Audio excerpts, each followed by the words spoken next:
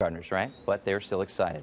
A great scene in Cohoes this morning. An officer saying goodbye to the force at the ripe old age of 10. That was K-9 Officer Jeter. He retired today after 10 years in the Cohoes force. His handler, Officer Sean McKown, says Jeter helped out finding kids and making drug busts and was really a positive force in that city. To be honest with you, he's such a good-natured dog. As he's trained to bite and he's trained to do everything else, he's so good in the schools with the kids, and he has a good effect on the kids in the community. Good boy. The now retired Jeter will go home with Officer McKown while his 2-year-old son, Loky, will take his place on the force.